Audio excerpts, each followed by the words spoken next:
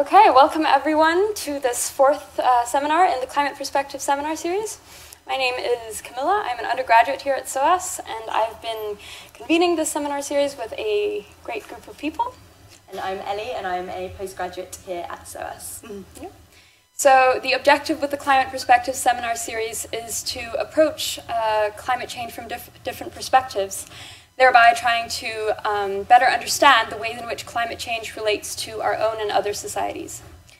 3 weeks ago, in our Climate Change and Politics seminar, Larry Lohman, climate researcher at the Corner House, discussed the ways in which the politics of climate change have been framed in ways that largely accommodate to Western points of view, but neglect the ways in which climate issues relate to the livelihoods of communities in other parts of the world in many cases. 2 weeks ago, in our Climate Change and Development seminar, Dr. Andrew Newsham of SOAS discussed climate change in relation to globalization and how it's becoming increasingly crucial to address the inequality between those responsible for climate change and those most affected by it.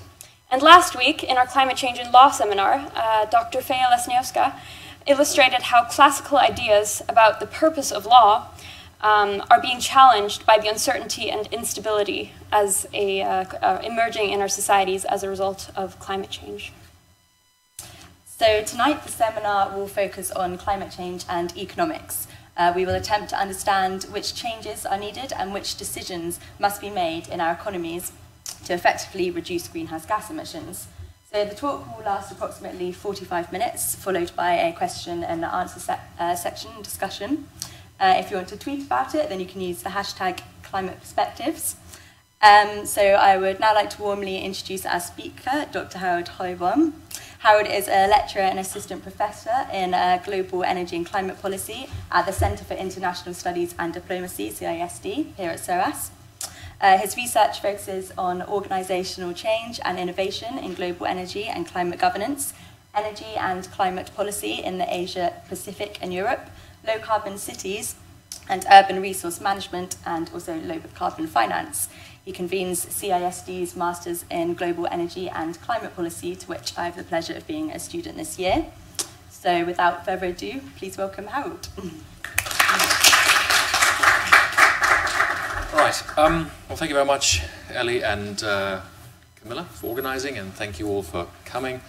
I should say at the start, I have this tendency to pace up and down the room a little bit, but I've been told that that's not good because of the microphone, so I'll try and stand here as best I can. If I ever veer off over there, you'll tell me to come back. And also, I should say, I've not really timed this this presentation. I've got the clock there, but the thing is that at the CISD, we tend to have, well, we do have lecture slots of 2 hours.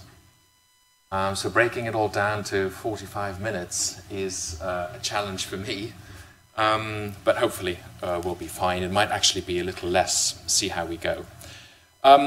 So climate change and economics. The last disclaimer, before I start, right, welcome.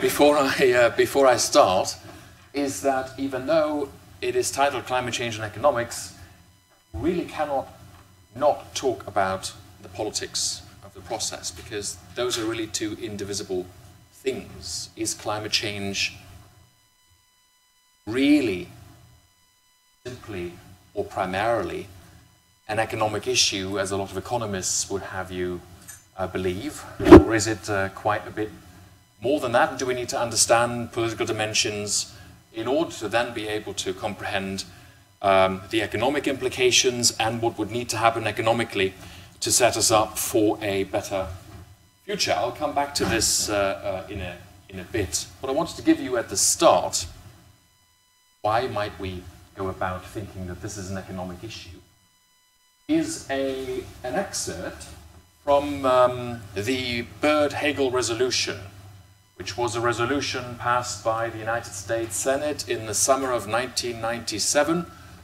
before negotiations to the Kyoto Protocol went underway in Kyoto. So the Kyoto Protocol being the first treaty we had in the global climate system to help us reduce CO2 emissions, stabilize them in the atmosphere and do something about climate change. We all know that Kyoto wasn't particularly successful.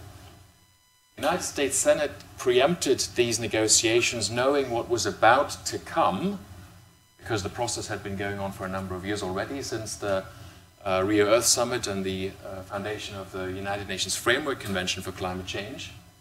And they framed their argument against the Kyoto Protocol and against commitments internationally to do something about climate change on mainly economic grounds.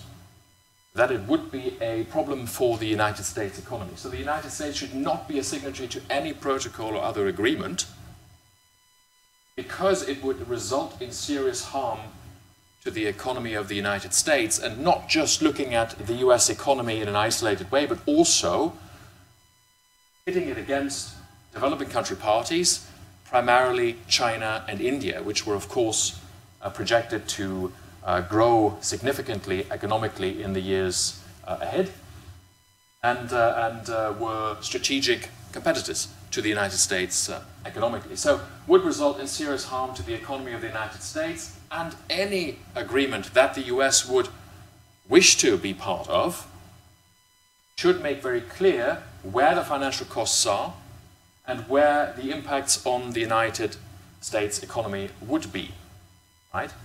The Clinton administration did not send the Kyoto Protocol to the United States Senate for ratification because the Byrd-Hagel resolution had passed 95-0. There was absolutely no appetite in the Senate, which needs to be consulted if an international treaty is to be effective within the US context.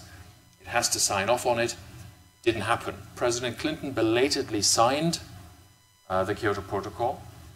But in 2001, the Bush administration used that same argument, the George W. Bush administration, to withdraw President Clinton's signature under the Kyoto Protocol. Now, that isn't anything that had any effect as such, because the United States, not having ratified, wasn't party to the Kyoto Protocol, but it was a symbolic act to show that the United States really didn't have an appetite for it, based on the potential serious economic harm and competitive disadvantage that it would put itself in if it were to sign the Kyoto Protocol. And it is a similar argument that, that the Trump administration is using now, only much more extreme. It's not just the economic argument. Of course, the Trump administration is also questioning, leading members of the administration openly questioning the science underpinning climate change. So, the first few thoughts on why we might think that it is an economic disadvantage, that it pits us against economic growth and development and would be harmful to economies such as the United States economy. The first that I thought of thinking about these, and that would be a lot more than the three that I've put up here, we can discuss those later on, is that historically speaking, there's been a high upfront cost for renewable energy sources. So the very sources we would need to transition away from a high emissions, carbon intensive pathway to a low carbon, low emissions pathway are very costly at the start. The capital costs of renewables are in the hundreds of millions or billions, depending on the size of the project. And historically, of course, these costs were even higher than they are now. They've come down a lot. But the difference to fossil fuels is that coal-fired power stations or gas-fired power plants are a lot cheaper to build. The cost arising from these power plants is in having to consistently buy in the resource, the coal, the gas, maybe the oil if you use that for power generation. Right? So fluctuations in that price are going to harm you potentially in the long run. But you don't have to mobilize the kind of amounts of money that are required for renewables, and that can be difficult if the banks aren't giving it, if the international financial markets aren't giving it, if you don't have the political support for it. So that would have been one of the arguments. The second is on the path dependency of the system. What do I mean by that? We have a system that's built or been built up since the Industrial Revolution, based on an economic system, based on the widespread use of fossil fuels. The production and consumption of energy from from fossil sources, coal, gas, and oil. A system that's been in place, when you think about oil, for well more than 100 years, when you think about coal, for pretty much 200 years, and gas, well, a little less than oil, sort of the second half of the 20th century. Gas expands a lot in use around the world as we're able to access gas plays and use it in an economically sensible way. So a system has grown, an infrastructure has grown, power plants, transmission grids, gas storage, mining, coal and drilling for oil and gas, that is in place, that supplies us with the energy we need. We could today run all the things that we need, produce all the goods and the services that we need on fossil fuels. If it wasn't for climate change, we wouldn't need, or some other issues such as ambient air pollution, water pollution, etc., we wouldn't need to shift away from fossil fuels at all. A lot of money has gone into this system, a lot of costs have been sunk into it, and a lot of interests have built up around it. So of course there are industries, there are companies, there are powerful players that exist and thrive and prosper in this system. Whenever you build up a business, a company, and you supply someone with a good or a service that is in high demand, you of course have an interest in preserving that relationship, in keeping that going, and if at all possible, expanding it and getting more return for your investment. So what we have on top of the infrastructure that's in place is relationships that have built up between governments, regulators, supposedly independent regulatory bodies, and the industry. Because they've shared information and knowledge over time, because they've gotten to know each other very well, because the government and the regulators know about the money that these companies put in to build out the system, the taxation they get from them, the employment they provide. All of that builds pretty durable relationships. In the extreme case, we call them iron triangles. We also call them policy monopolies. On the basis of those shared interests, of course, the government and the regulators are interested in those companies providing sufficient amounts of energy at all times and at affordable prices. That's energy security for you. You need to be energy secure if you want to have an economy that prospers and thrives and grows. If the lights keep going out, if you don't have enough energy to pursue the kind of businesses that you want to pursue, you're not going to be having a growing and thriving economy. So there's an interest there, of course, that is served from a public perspective.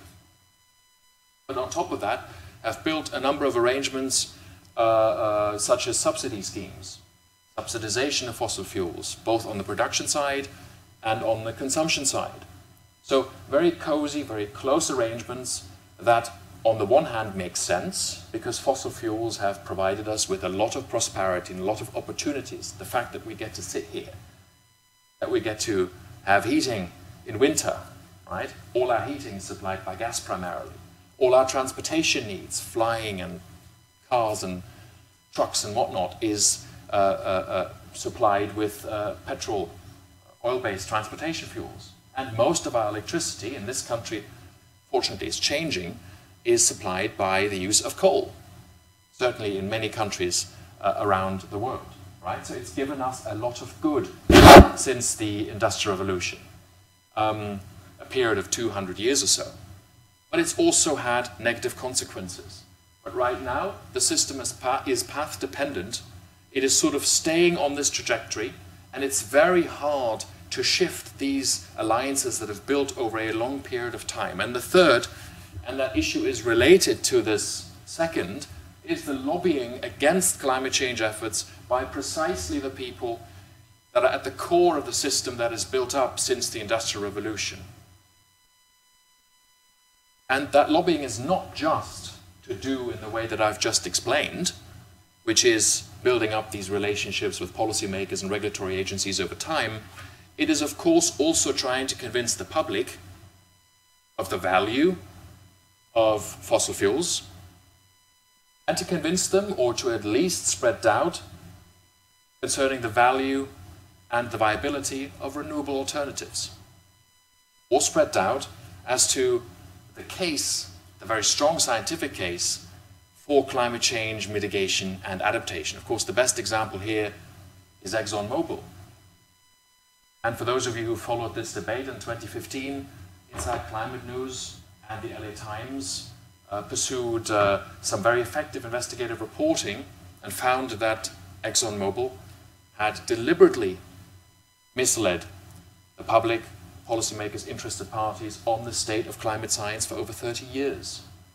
But ExxonMobil knew already in the late 1970s and early 1980s that climate change was real, it was anthropogenic, that is, it was man-made. It would have serious consequences. That ExxonMobil actually used internally that information to find out that there would be better access around the North Pole for drilling for oil and gas. So far they agreed that climate change was an important thing for them because it would free up new plays. But they would say in public, they would say with policymakers and key gatekeepers, they would say with gatekeepers being the ones that have influence in a particular issue area, they would say with stakeholders that it wasn't a clear-cut case at all, that we weren't sure that climate change was happening first, then that it was anthropogenic, and then what the consequences might be.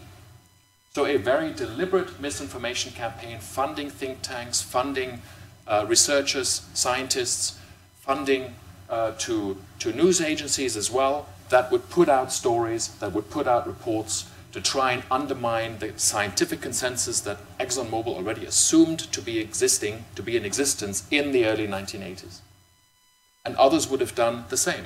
And this is not just about climate change, this is also to do with the case against renewables, which are the necessary alternative to the system that currently exists, the low-carbon alternative, renewables, energy efficiency, etc. So all the information you would have seen on how expensive, prohibitively expensive they are, they're way too intermittent. We can't make a system work that's built on renewables. It doesn't make any economic sense, it doesn't make any logistical sense. We shouldn't even go there, way too difficult. Is in part true, because historically, high upfront cost of renewables, and yes, renewables are intermittent. If you exist in a very small area where you can only draw on one energy source, be it solar, for example, you'll only have that during the day. If you don't have storage and backup, you won't have any electricity at night. Or if you only have wind power, well, the wind doesn't always blow. But we know very well that in integrated systems, large integrated systems, such as the European Union or a country such as the UK, you can pursue different renewable energy sources and you can balance the demands and supply provision over the course of the day, course of weeks, months, years. And with the growth of storage technology, we're going to be able to back that up. Now, that is a process. I accept that this hasn't always been in existence, and there needs to be more happening in order to make that a reality. But of course it is possible. But you've got to understand, of course, and many of you will understand, and know that already, that any industry, in whatever line of work you might be in, whatever business you might be pursuing, is of course interested in maintaining market share, ideally growing that, maintaining a privileged position if at all possible, continuing to receive governmental support. You'd be mad if you didn't do that. So you can understand why oil and gas companies and coal companies would pursue a strategy that seeks to undermine that which is a main threat to their very existence. So any business and any industry would do it. Just in this particular case, climate change is so challenging for us and threatening that we have to do something to address these issues more effectively. So, why we might think that, and now what has changed since? Dramatic cost declines for renewables. The economics of renewables, which is something you need to talk about when you talk about the economics of climate change, have changed dramatically over the last 20, 30 years. The price of a solar panel has collapsed dramatically. In part, large part, this is because governments created a demand for it. One of the leading examples being Germany, which put in place feed-in tariff schemes to financially incentivize the uptake of renewable energy sources, in this case solar, primarily solar, also wind to some extent. That is, you pay people a premium on the electricity, or independent power providers, on the electricity they generate from renewable sources. You force utility companies to buy up all the electricity they generate to put it into the system. You're forcing the door open to try and create a level playing field, which these new entrants that are in a disadvantaged position are trying to gain access. That has led to cost declines. Why? Because as we build out capacity, as we produce more and more solar panels, as more and more places around the world install these solar panels, we learn the maturity of that technology increases, and the cost can decline, economies of scale, effectively. Another major push in the late 2006 to 2009-10, the mass production of solar panels in China, in part to satisfy the demand coming from the German market, but also from other markets around the world, places that put in place progressive policies to incentivize the uptake of that technology. Of course, there is a demand that's being created that needs to be satisfied. They produce it en masse. It led to a dramatic collapse of prices, which of course is leading to grid parity for solar in many places around the world already today. Wind, very similar developments. Onshore wind in many places in the UK, pretty much grid parity. In others, it's outperforming fossil fuel alternatives because of the wind conditions. So dramatic cost declines since those days. Visible impacts of climate change. So we're not just talking about the economics of climate change in some kind of an abstract sense, what it might cost our economies as and when the impacts of climate change hit. Because in many places they're already here today. Bolivia is a great example, where the glaciers have been receding for more than 40% since 1985. Bolivia is facing a drought now. It has been in that situation for a number of years. The lakes run dry, the reservoirs are running dry. They don't have enough water for agricultural production. We have other impacts around the world already. I mean, scientists just, I read today or yesterday, declared large parts of the Great Barrier Reef dead.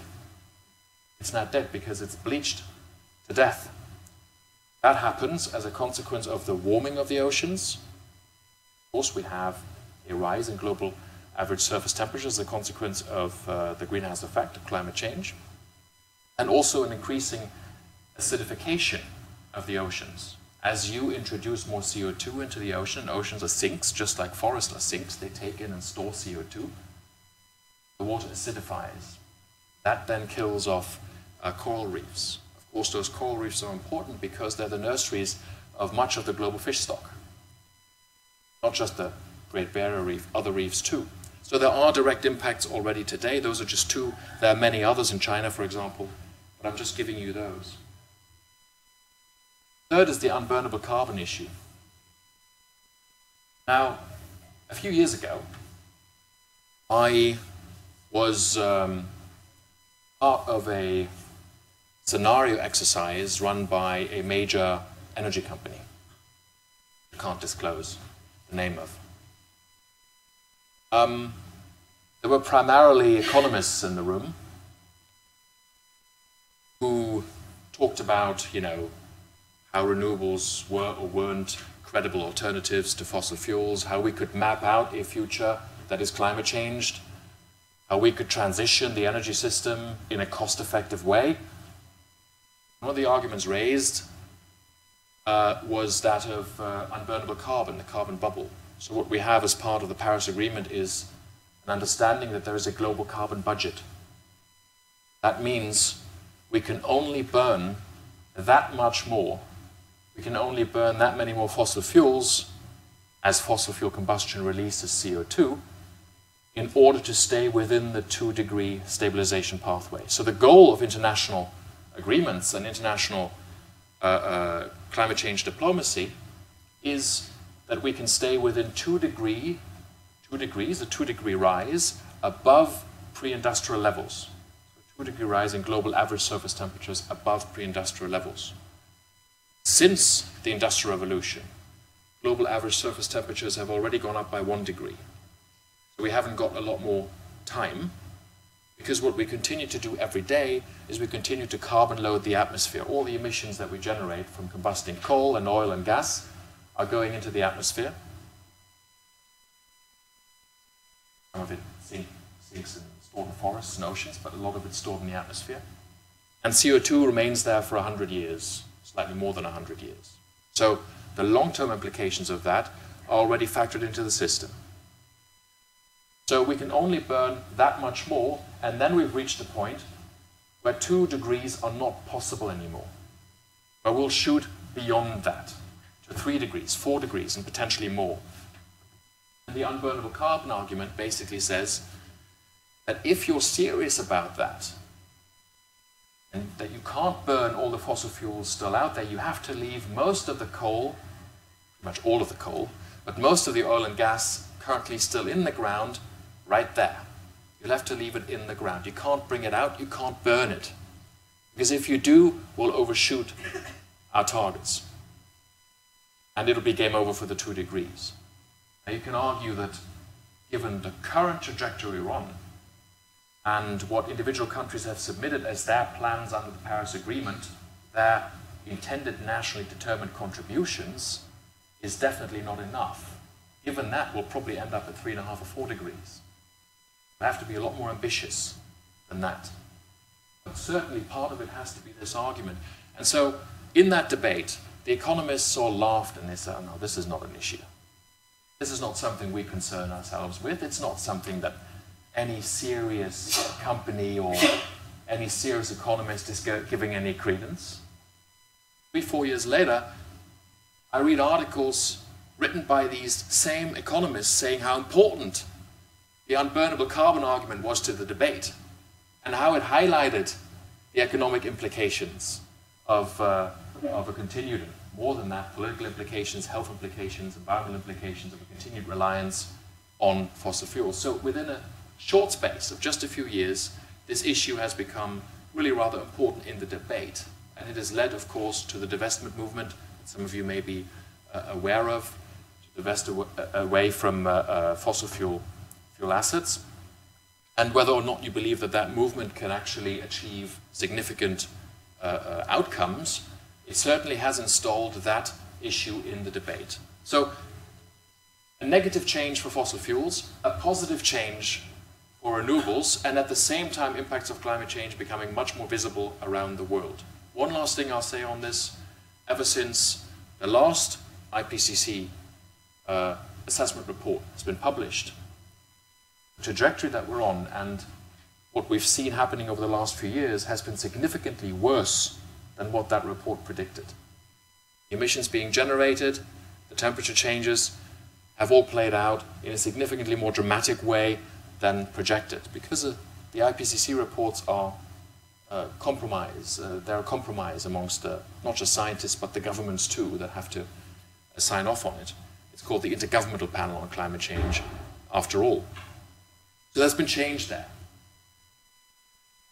So you can say overall, this is not just economics. This has got to be politics too, because it is governments that have provided the framework for this to happen.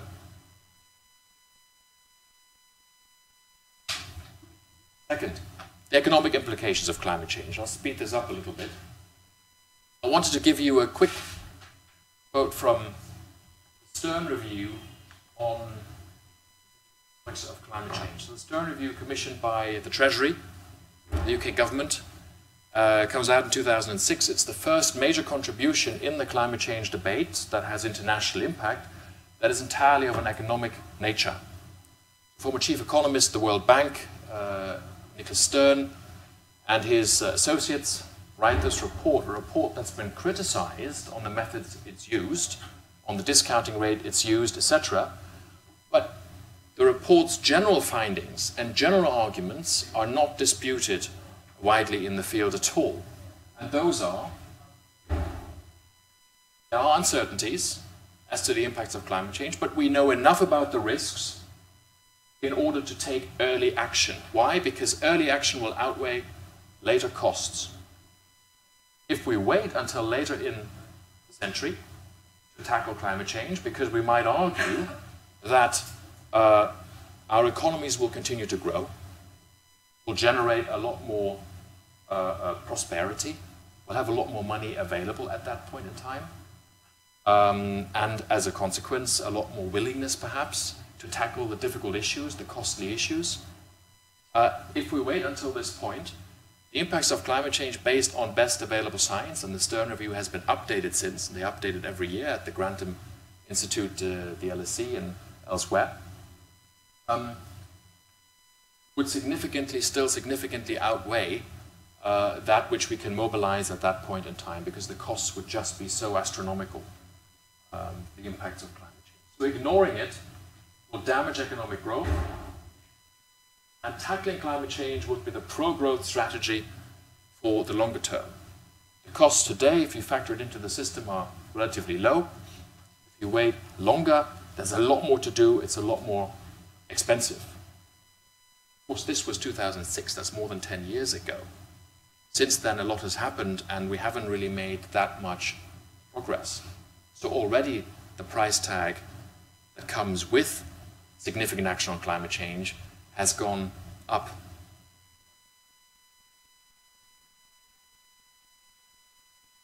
One example from China. This is not on climate change, with the impact of air pollution and water pollution on the Chinese GDP. The Rand Corporation, in a report published in 2015, estimates that the losses to Chinese GDP from air and water pollution amount to 6.5%. So a lot of these assessments are based on the additional healthcare costs, what people suffer as a consequence of airborne pollution. Think of Beijing, think of Shanghai, some of these places, smog, the health issues as a consequence of that, the environmental issues, impacts for agriculture, etc. The World Bank, the same assessment, 2007 though, 5.8% of GDP lost. Now, the 3% is interesting because that's the Chinese Ministry of the Environment. So of course, they wouldn't be quite as aggressive in the numbers they put out, because once you assign a very high value to the loss or the cost that you incur as a consequence of climate change, you're going to have to be committed to acting upon it, to doing something about it. The pressures to then act would be significantly higher than if you say, well, it's a couple of percentage points, but even 3% is significant, thinking of the GDP of the People's Republic. Now, 13.5%, what the Chinese Academy of Sciences has recently established, is the loss to the Chinese GDP. Now, they're looking not just at air and water pollution, they're looking at a wider picture of overuse of resources, soil pollution. It's a much bigger picture, but 13.5% in a country that is intent on continuing to provide relatively high, stable growth rates over a longer period of time, and needs to do that to keep the peace internally, if you will, economically speaking, socially speaking. This is something you cannot really ignore. You'll want to act on that. And this is about localized issues first and foremost. So particulate matter, PM2.5, it's about acid rain as a consequence of sulfur dioxide, mercury poisoning. A lot of the issues that occur when you burn large amounts of coal, or when you combust large amounts of oil through the internal combustion engines in cars and trucks. Yeah? So that's created in that way. But climate change can have very similar impacts and can exacerbate some of these. I don't have the numbers for you here, but just today, for a different class I was teaching, we looked at the small island states, Pacific island states, and the impact on these small island states natural disasters. They are the most at risk for GDP losses from these natural disasters. Cyclones, typhoons. Earthquakes, of course, as well. We don't associate those with climate change, but the others we do, because we know that we're going to see a lot more of these, and we're going to see more dramatic effects. They're going to be much more intense. Flooding events, storm events, etc. And for a country like Vanuatu, I believe it was, the cost, the loss of GDP annually from these events is 7%, almost 7%. So, exacerbated by the impacts of climate change, think what that does to countries around the world. Is it too costly to transition the entire energy system?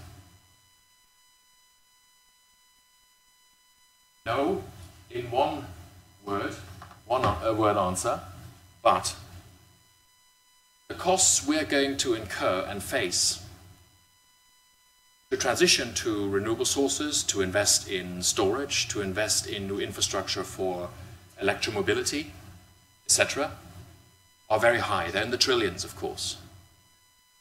But every year, we spend hundreds, not just hundreds of billions, but trillions already on renewing existing infrastructure, on building new energy infrastructure, coal-fired power generation, gas-fired power generation, yes, also some oil-fired power generation, nuclear power plants, giving away money in subsidies.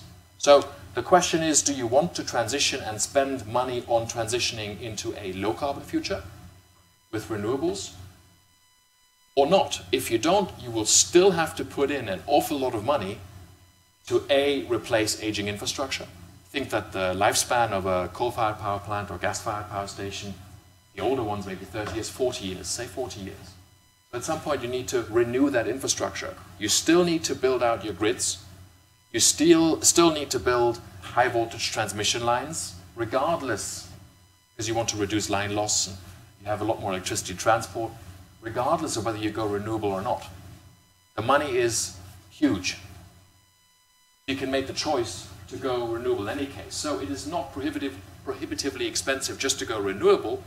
It's going to cost you an awful lot of money in any case. And I think all of us would agree that nuclear, for example, is a very expensive technology indeed that takes up a lot more money in subsidies, government support, than renewables do for each individual plant. Now, they produce a lot of electricity too, admittedly, but you can't hold it just against low carbon or no carbon sources such as renewables.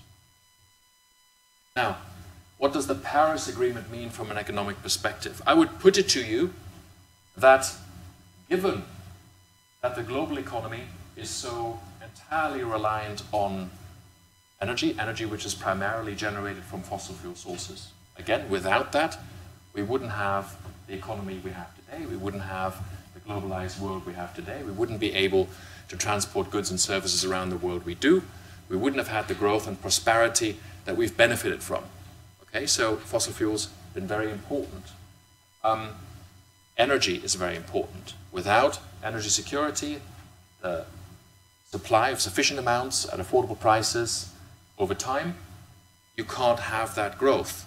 Given this, and given that the Paris Agreement and addressing climate change effectively means having to shift your energy system from fossil fuels to renewables, and having to shift it in many cases not just from one source to the other, but also shifting it from centralized fossil fuel power generation to much more distributed options on the renewable side, the Paris Agreement as a consequence is the world's most important economic treaty. Don't tend to think about the Paris Agreement as an economic treaty or as the most important energy treaty that's ever existed. We tend to think about it as an environmental treaty that's over there somewhere. But the implications of Paris for every country in the international system are such, from an economic perspective, that they have the most far-reaching consequences.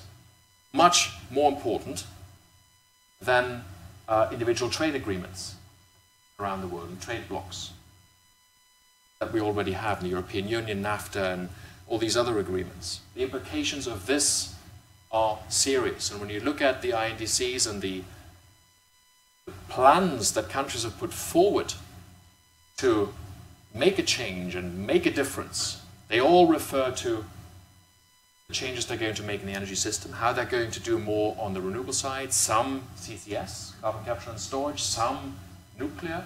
But of course, all of them refer to the importance of their economies, shielding their economies, protecting their economies, making their economies competitive for the future. So the implications are economic of this Paris Agreement and political. How Paris could fail, precisely on the economic front.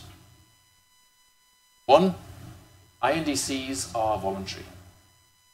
So the one thing that made Paris possible, that we didn't set targets for individual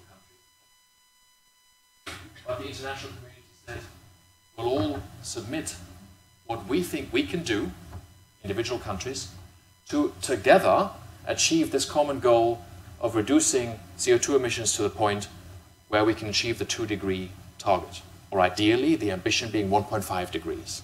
But that's not really written in, it's just an ambition. It's voluntary.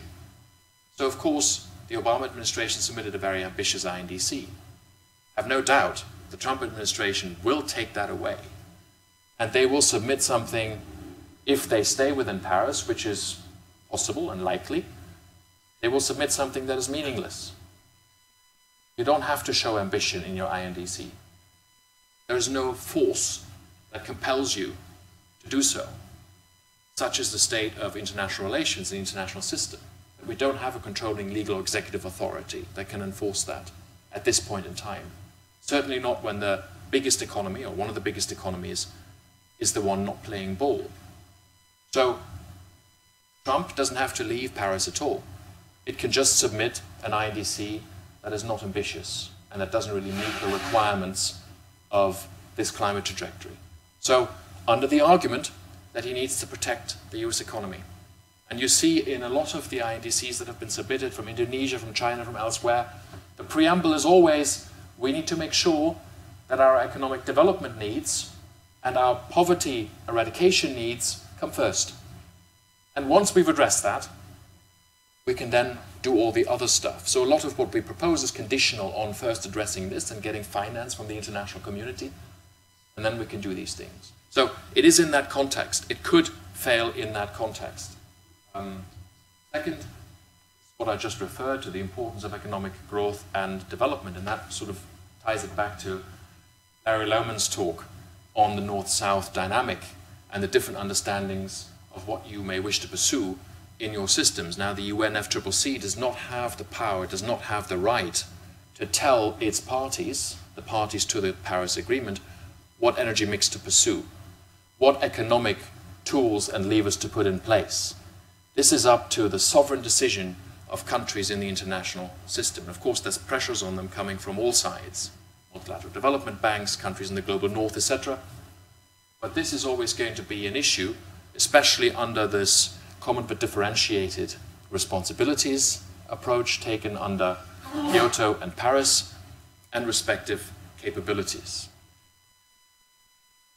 And the lack of financial support for developing countries to be able to put in place the measures that they would need to put in place in transition to a low-carbon future. Now, a number of reasons for why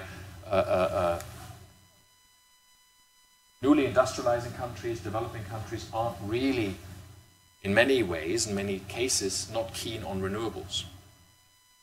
There are problems around understanding what renewables are for and the value of them and how they can be put in place and what they can do and contribute. In countries like Malaysia and elsewhere, there are misunderstandings around that. There is an abundance of cheap coal in Southeast Asia, which I would argue is the next big thing. China has decided to level off its CO2 emissions at some point, peak them. Indonesia, other countries in Southeast Asia haven't done the same thing. They've said they'll reduce the energy intensity of their production to some extent compared to a baseline scenario. But they're not going to peak it. And most of these countries in Southeast Asia are looking at coal. already a process that's underway. So a lot of new coal-fired power plants are being built in that part of the world, and elsewhere in sub-Saharan Africa too.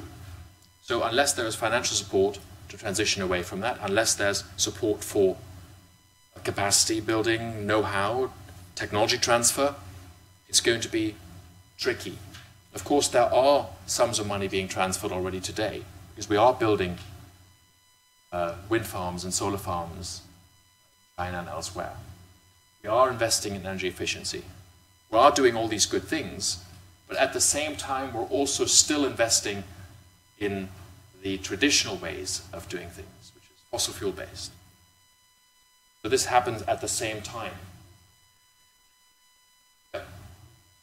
So, addressing climate change is a political choice, because you can choose to produce a policy framework and an environment within which renewables are allowed to thrive. You can provide financial incentives for that, and you can provide policies that very directly try to push fossil fuel infrastructure out of the system. So we have market-based mechanisms, emissions trading. I'm not going to talk about that very much now. We can do that in the Q&A perhaps, but all the while we have that, we also have other approaches in the EU and other countries. So we have feed-in tariffs, I've said that before, to provide financial incentives for the uptake of renewables.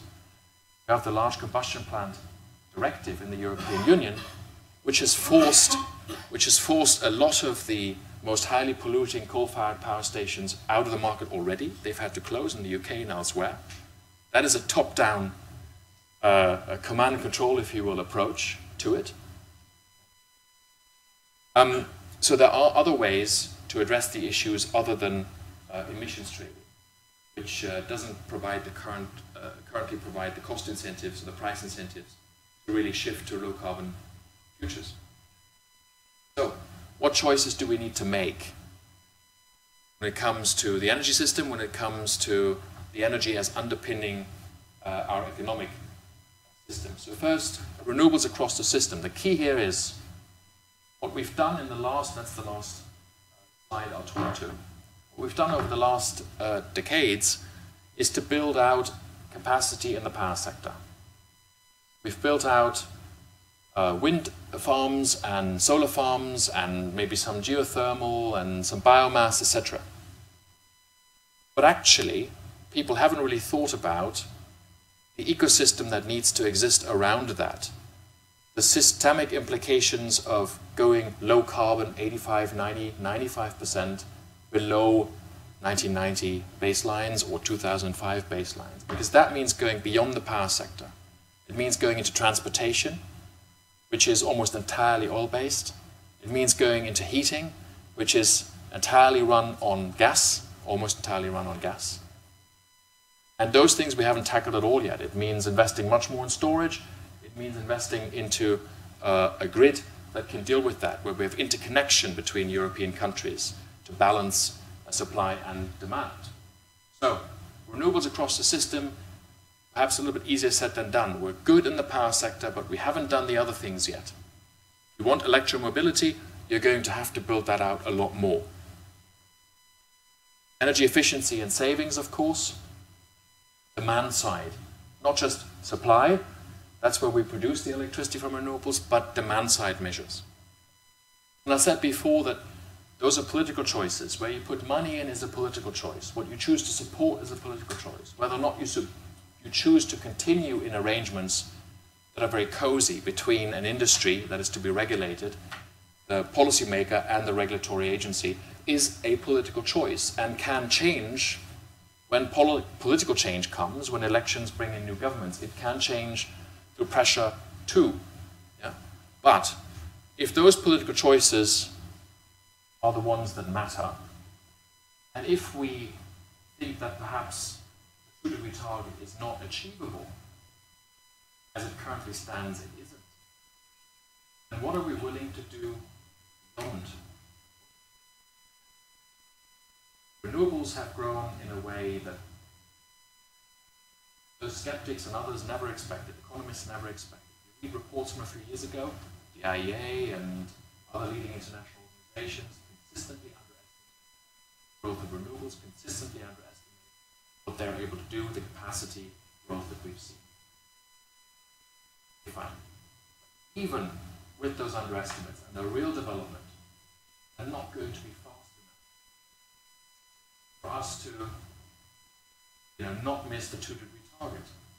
We need to do something really, really fast. So, apart from shutting down all coal-fired and gas-fired power generation and banning all cars and trucks from the street, neither one of which I would suggest is going to happen, what other solutions and options do we have? And so, while personally I believe that these things are achievable and doable, there are of course other solutions.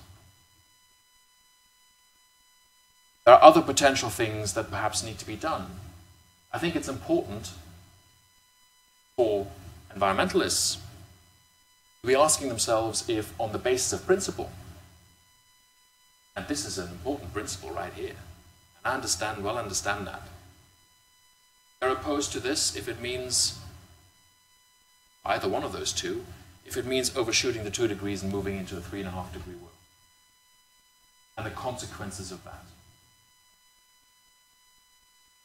If the money is available, and it is available in the private sector, surely, but government support coming to it, that is the overriding goal of achieving this 2-degree world and staying within the limits that the Paris Agreement have set, is that stronger than the economic argument we might be able to make against those because they're very expensive indeed?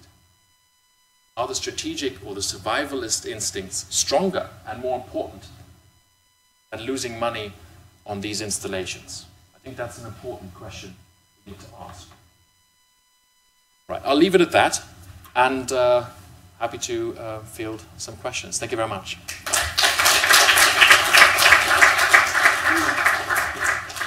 Thank you very much, Harald, for this comprehensive analysis and very critical discussion. We're now going to move on to the question and answer part of this seminar. And I'd like to ask you to keep your questions brief so as many people as possible. And Harald, if you could just repeat the questions that are asked when you respond to them, so that they're I'll write it down. Excellent. Yes.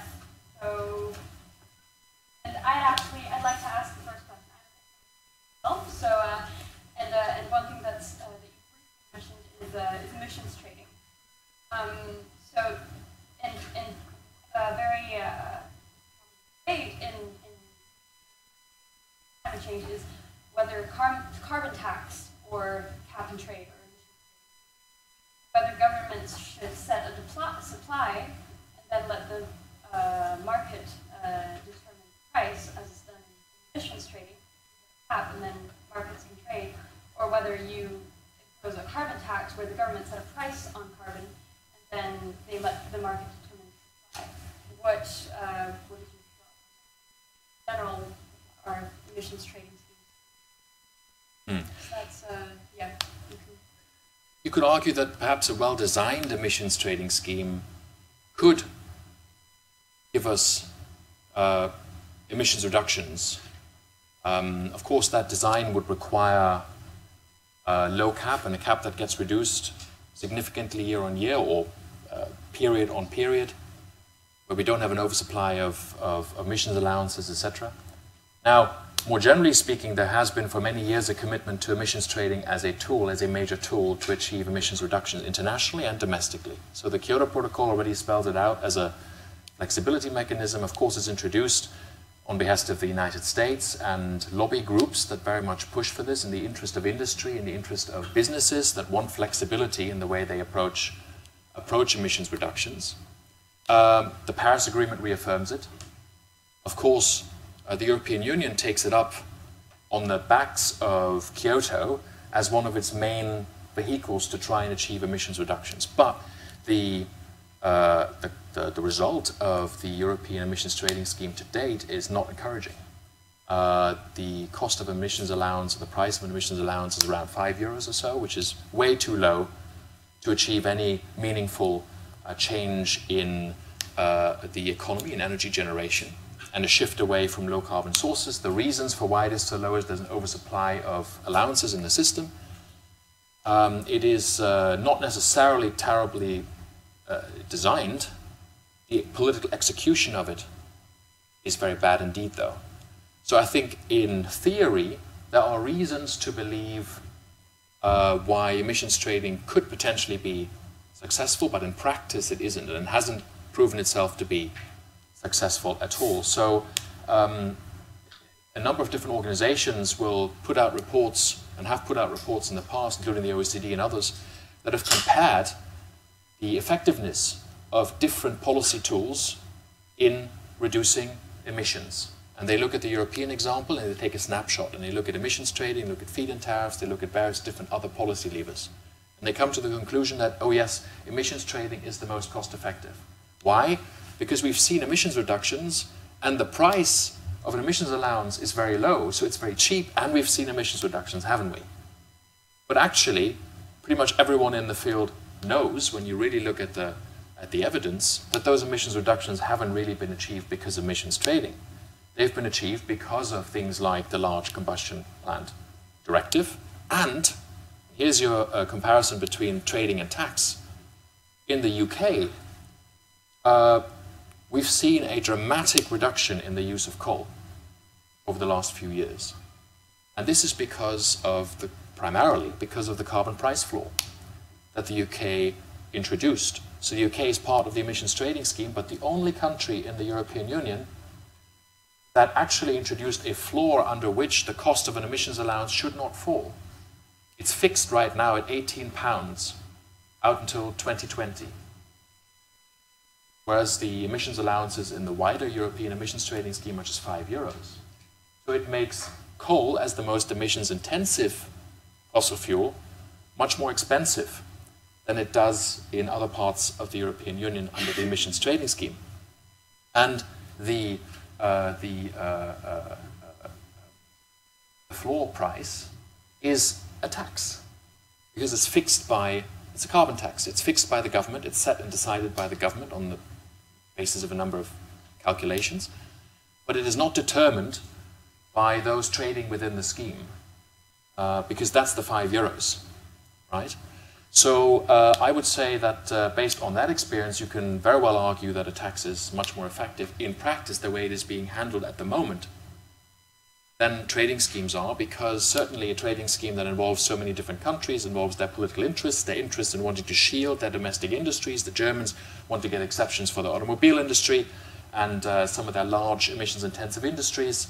They exempt them already from the renewable surcharge under the German feed-in tariff system, so they get exemptions under the emissions trading system too, and so are other countries who are pursuing very similar games to protect some critical industries. So in the UK case, we see this, and the reduction has led, of course, to significant emissions reductions, much more than expected. And if this trend continues, the UK will not just meet but overachieve its emissions reductions under the Paris Agreement, easily, because it will push much, much more coal out of the mix and transition to more gas. Yeah. The question is, of course, what happens after 2020? If the Conservatives stay in power, will they keep the tax? Will they increase it? Will they reduce it? There are a number of uncertainties. We don't know.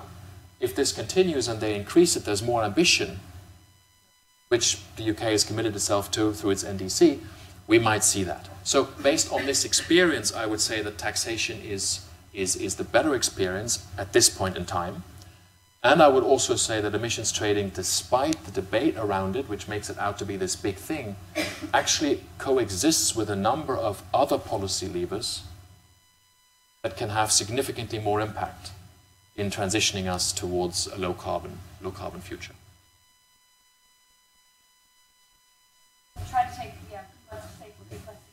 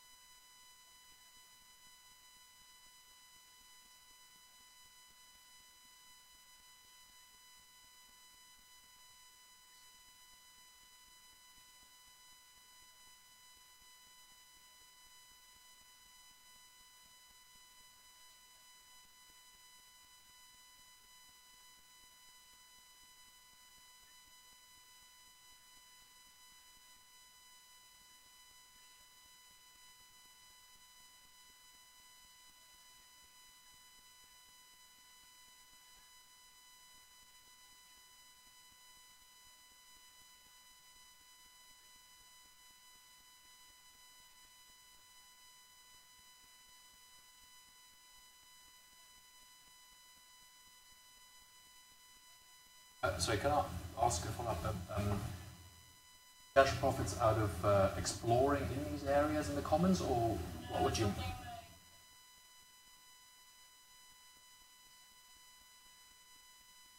I mean, in the commons, water in the commons, for example.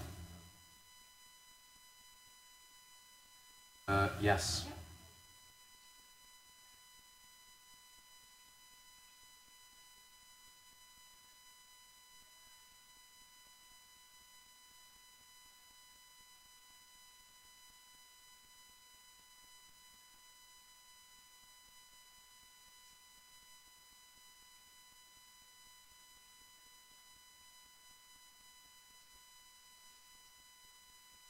All right.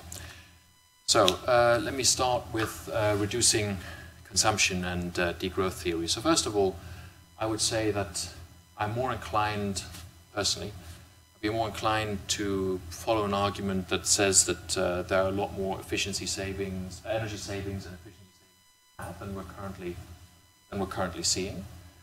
We can use energy more smartly, and we have technologies and continue to develop technologies to enable us to do so, in smart grids, for example. So demand response measures, etc., are part of this. Now, that's the one side. From what I would take from your question or the point you were raising is that perhaps you'd like to take this a bit further, that you'd like to see something more than just tinkering around the edges, you know, doing a little bit here or there on efficiency savings, energy savings. Growth theory. I have problems with that approach because I don't think, first of all, that is workable. I don't think there is a political appetite for it, even though I realize what the argument is. Kevin Anderson and others are making that argument. Something that I find interesting is that the argument of degrowth theorists, and it could be that there are newer iterations now that I'm not aware of, but as far as I understood it, is that while we're pursuing degrowth and we're looking at specific sectors in the industry as well, and the economy, that are particularly emissions intensive or that consume a lot of resources and energy intensive, that need to be addressed because of they're the main culprits in many ways, are of course also sectors that are critically needed if we are to, at the same time, which Kevin Anderson and others are saying, but if we are at the same time to expand renewable energies dramatically. Those are industries such as concrete and steel, some of the most energy and emissions intensive industries we have in the world today. If we want to expand our use of renewables, not just on a smaller scale, but for large installations too, offshore wind farms, onshore, large solar farms, etc., geothermal power plants, we're going to need a lot more materials. We're going to need a lot more resources, a lot more concrete, a lot more steel. These industries will have to supply it.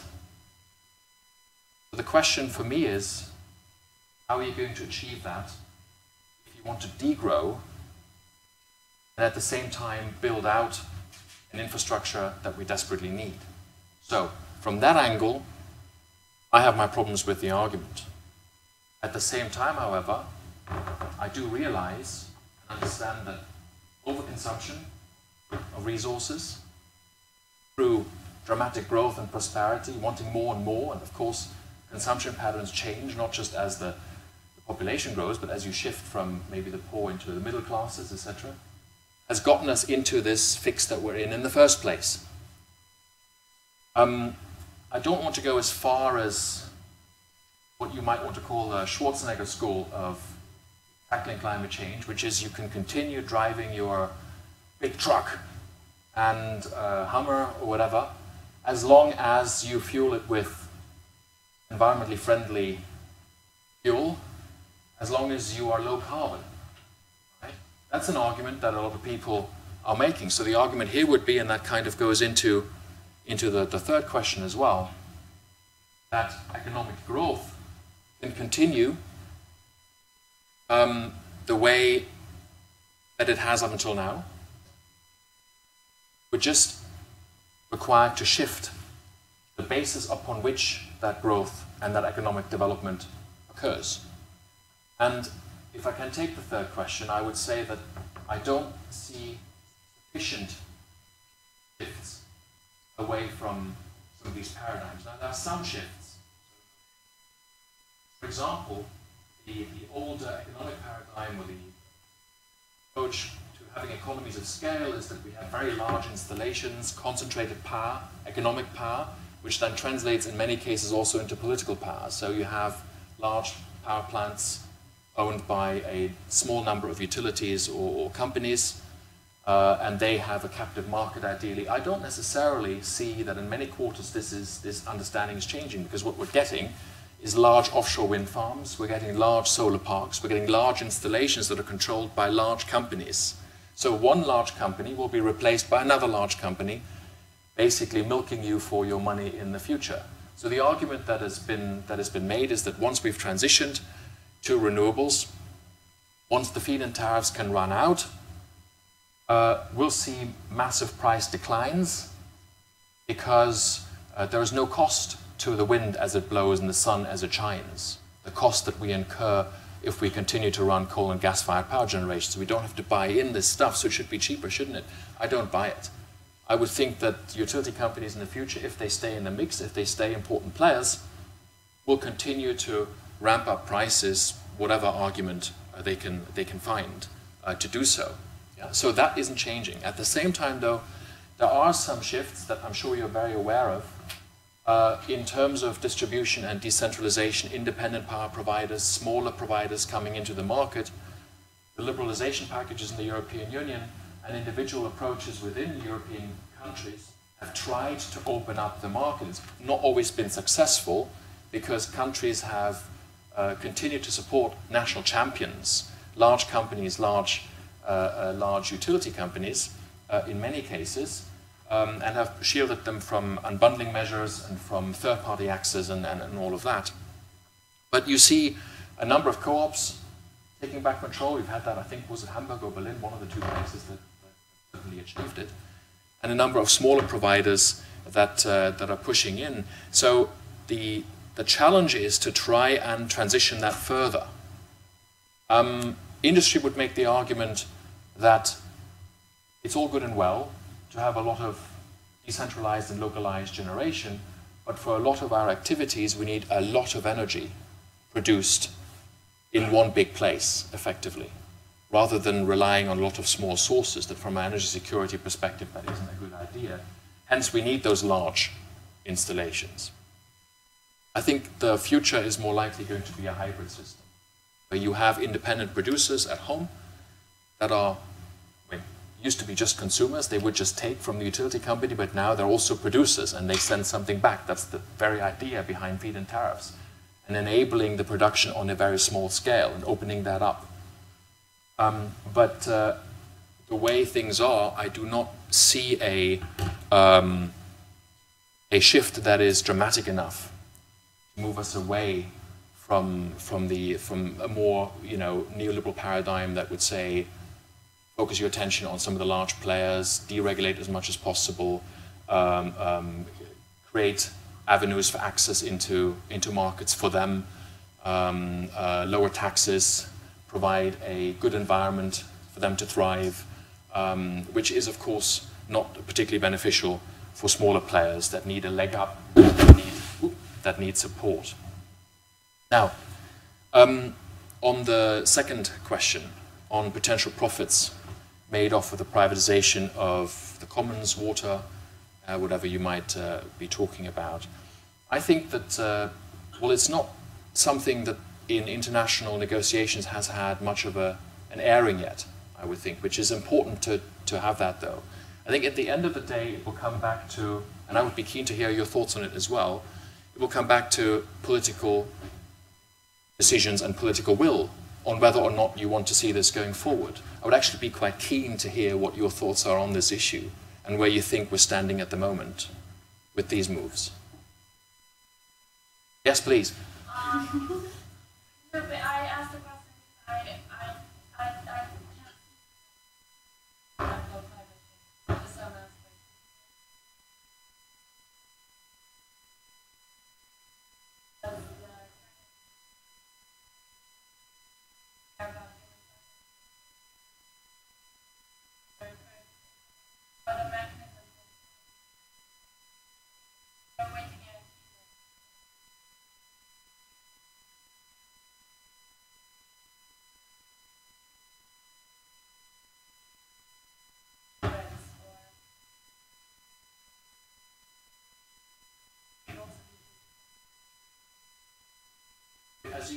might be aware, in terms of international financial order, taking up the issue of climate risk and climate-related financial disclosure, the Bank of England, the Financial Stability Board, in terms of having international institutions to address it, are addressing this issue more now. That doesn't mean that it will result in policies and legislation and regulation that will enforce this in individual countries or member states of the G20, that companies have to disclose the risks of their investment portfolio activities. But it's a first step in that direction. The incentivization that I see, that the main incentivization is the incentivization financially of a shift. I don't see the incentivization yet that you speak about that might be necessary for the global commons. I think this is the only realistic way right now for these things to be incentivized, perhaps not so much that.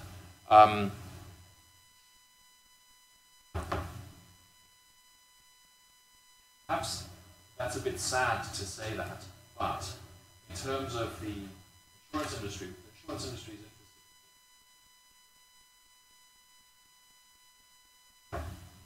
But when talking about climate risk and making sure that the impacts of climate change and the human suffering associated with that, and not just human suffering, but suffering of the natural world as well, beyond humans, may only get pushed up the agenda further in the presence of major disruptions to ecosystems, the global climate, so tipping points that might be reached. Now, that would be most unfortunate if this is what we would have to wait for.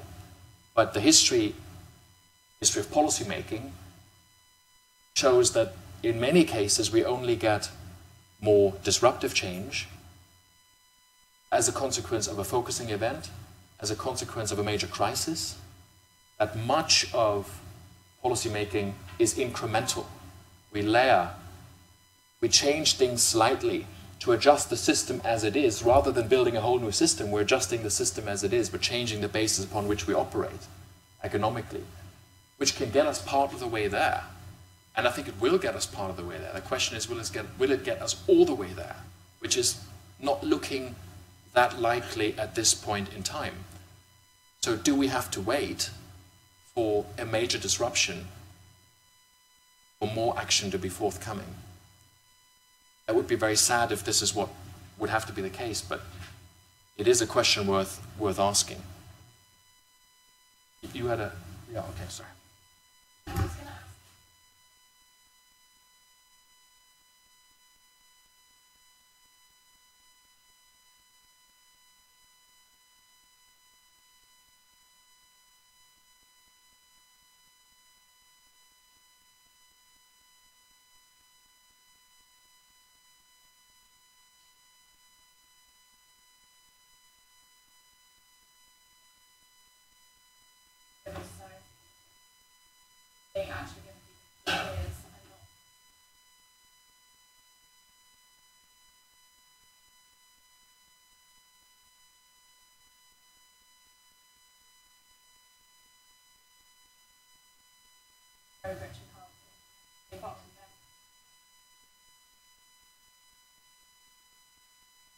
I'm going to take this right now before we go into the others, because we of course have historical precedent of large oil and gas companies trying to branch out a little bit. Shell did that for a while, more so than they do now. BP tried that when they tried to restyle themselves as beyond petroleum under Lord Brown.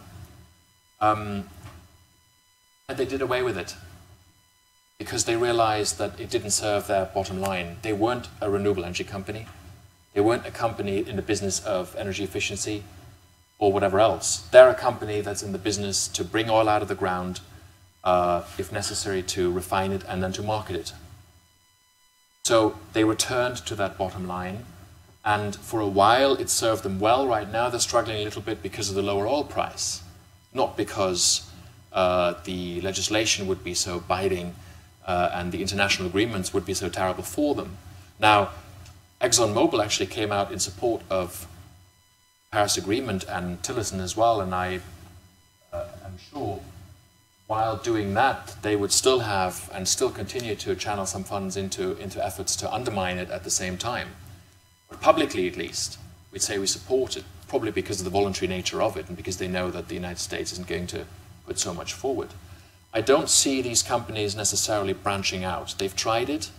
They're not doing that at the moment. I do see a slight change when it comes to shareholders. At the last or one of the last big shareholder gatherings for Exxon, I think it was 38% of the shareholders that voted in support of Exxon taking a clearer and stronger line on climate change and the climate-related risks that would accrue to a company such as Exxon continuing to operate in this space. Now, that's not a majority, and it's certainly very far from a supermajority, but it is a lot more than it used to be a few years ago. So there are shareholders who are getting a little bit nervous as to some of the arguments that are now in the system. I don't think that they'll go without a fight. I think that much is clear. And I don't think why, from their perspective, they should. I mean, I'm not making a moral argument that they should fight it. I'm just looking at it from the perspective of Exxon or Shell or BP and what they do, what they think they do best, and what they make a profit by doing. They won't go without a fight, and they probably shouldn't from their perspective. But the transition is going to have to be one where first coal goes out because of the laws we put in and the policies we put in, and if we are true to the commitments that we've made under Paris, then the first thing that has to go is coal. Gas will transition. Actually, I should say that I found it very interesting that just a few years ago, the game in the fossil fuel world changed as I perceived it. It used to be the case that fossil fuel companies had a more or less united front against renewables and against alternatives and against a shift towards low carbon futures and addressing climate change. When you talk to large gas companies, oil and gas companies now, they'll point the finger at the coal companies and say these guys need to go. So they've realized that there's something stirring, and they know that coal is the most emissions intensive fuel, and that's sort of divided their lines a little bit.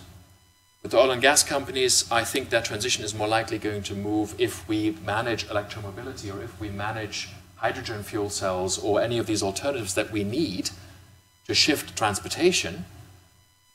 They're going to focus more on gas than on oil. And the debate around gas is a tricky one too, as you know, because while many people would like to see gas as a transition fuel to a low carbon future, the industry treats it more as a destination fuel. It says, okay, we're now putting in place the infrastructure we need. Gas, lower carbon, helps us to get there, but we can keep these plants for 40, 50 years. Of course, you don't want that if you need to achieve your 85, 90, 95% emissions reductions. That means gas also needs to come out, unless you did something like that.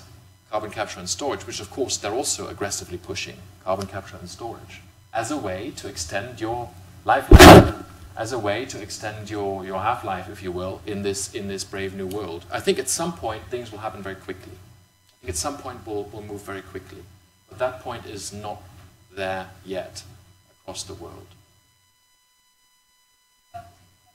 I just have to say I am conscious of time. I have time for one round of questions. We'll take 3 then. Yeah, so...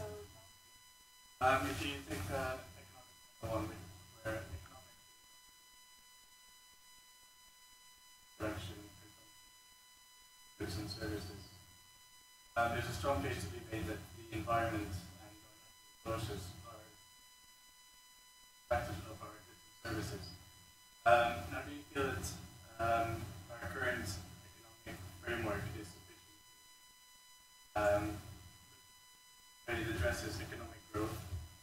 And if you bring economic framework looks at economic growth, is there an alternative, and how do we switch that?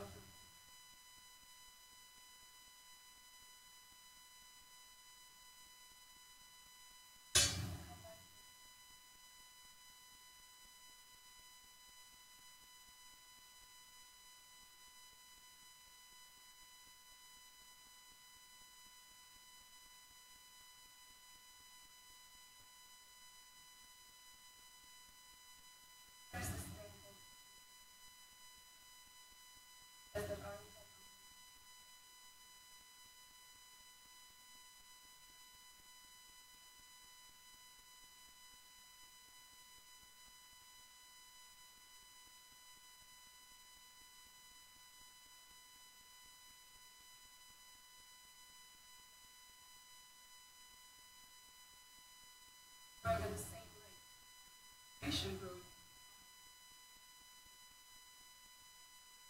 If you consider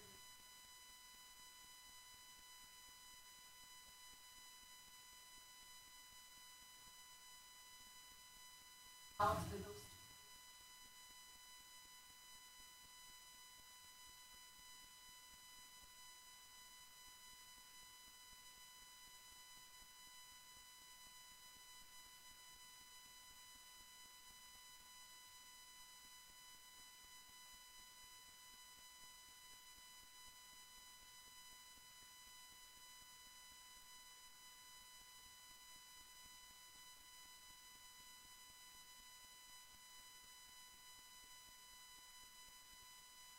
parts of the world.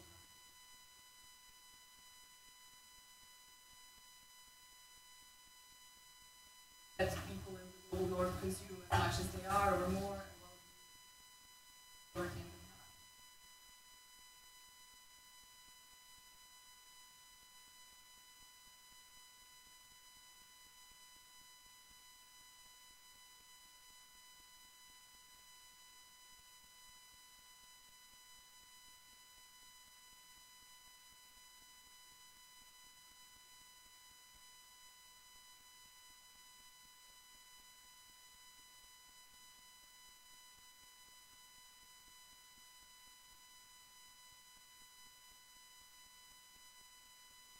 Okay. Economic implications of global regional network. Let me do that first.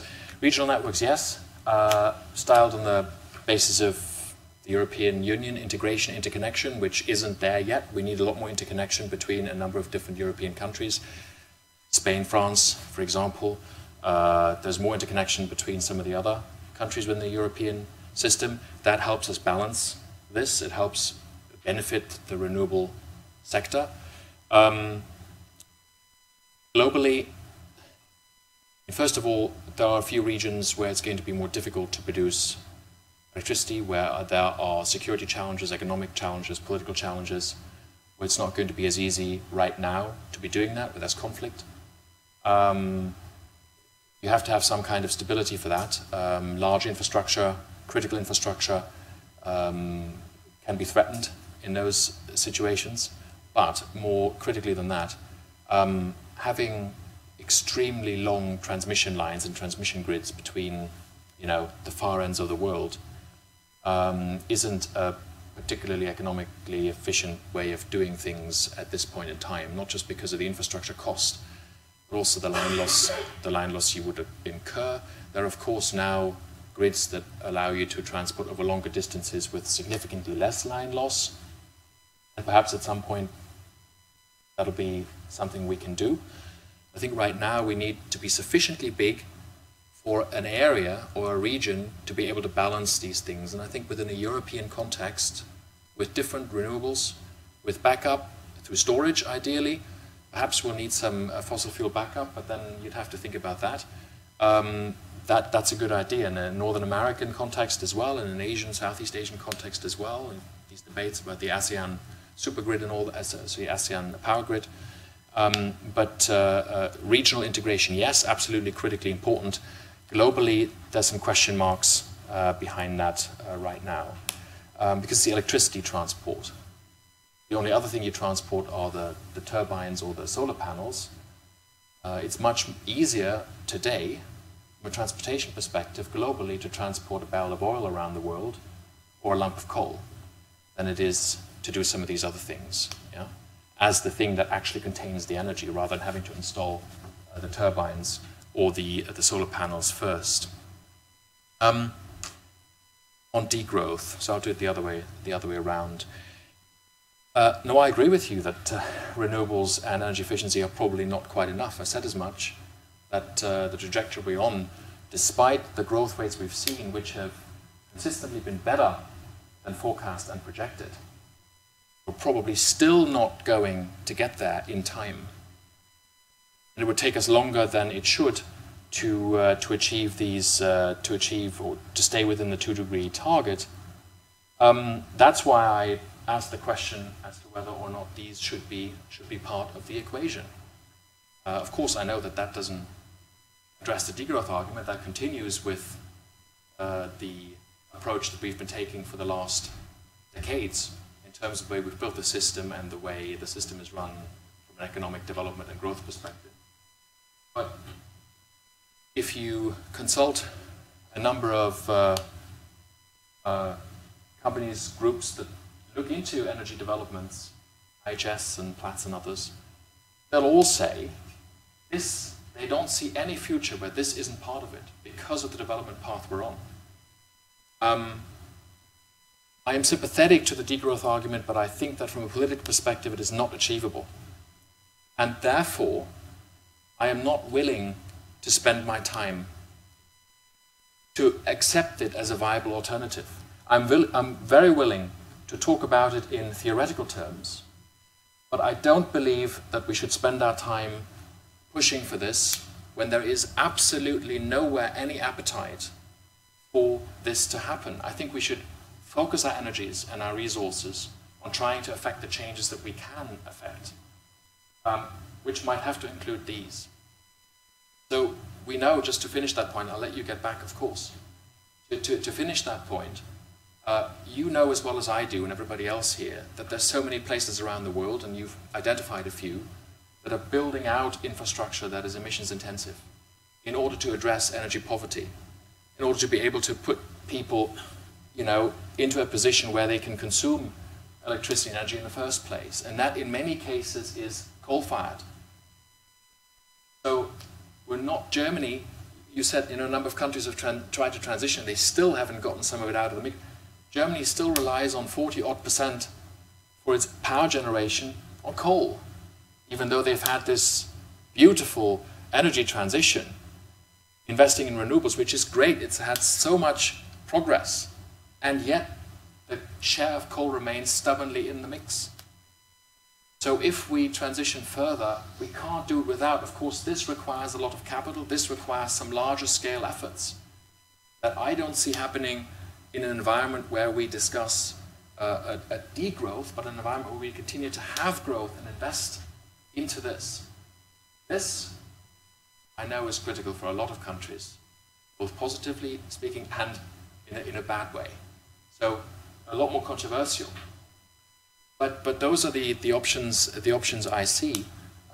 In terms of developing country contexts, for poverty, leapfrogging is going to be the only way to get around that. We do see that in a number of contexts. So not going down the dirty development path that the global north has gone down, that China has gone down, but leapfrogging that. But that requires finance, that requires technology transfer, that requires cooperation between the countries and the international system and companies too. So you'd have to force them to actually do it. Right? The CTCN that we currently have under UNEP, the Climate Change Technology Transfer Network, is a beautiful thing. It works with a lot of developing countries to develop certain projects, but it is very small. The amount of money that is actually behind it and the number of projects that are being financed are very small. They're pilot projects. Great.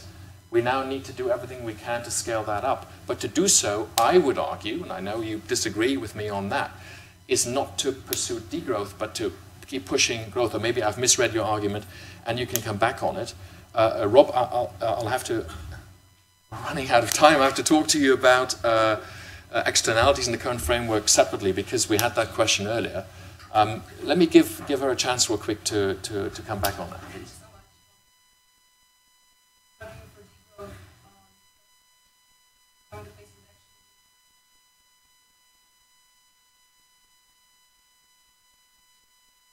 Essentially, important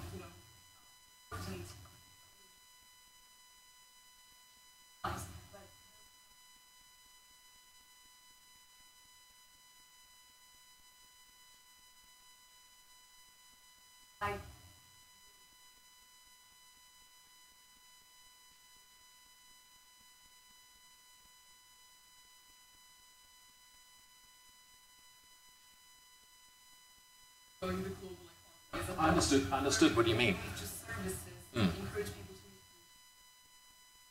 I'm not sure how economically viable. Absolutely, it's worth thinking about in any case. I get you. What I'm saying is, you say, okay, global north, we have to achieve some reductions. Global south, that needs to develop. They should be able to grow more whereas we have to have a reduction in the north, or to go into a more fine-grained analysis to say within an economy there are certain sectors that are problematic, so we need to address those and not others. Now, think of the argument that you would make as a consequence of that. You're talking about, both in domestic context and internationally, a completely managed and structured economy.